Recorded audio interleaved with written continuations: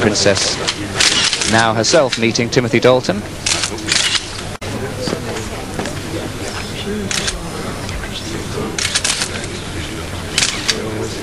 And that is your new James Bond. He was terribly concerned about the reaction that he would get as the new Bond.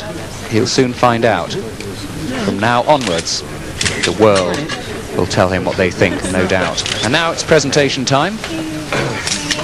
There's Heather Banter, who is Cubby Broccoli's granddaughter, giving a bouquet to the princess. What a fantastic moment that must be for her.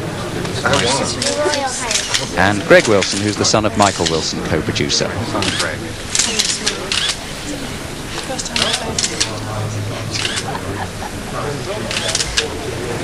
So it's one more glittering evening for 007, a great night for the British cinema and indeed for Britain as a whole, because James Bond is amongst our best known exports. It's 35 years since Ian Fleming created James Bond, 25 years since he moved onto the cinema screen.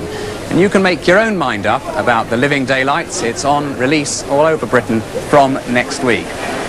Finally, just one last look at the excitement of 007 from us all in Leicester Square. Goodbye. Bye.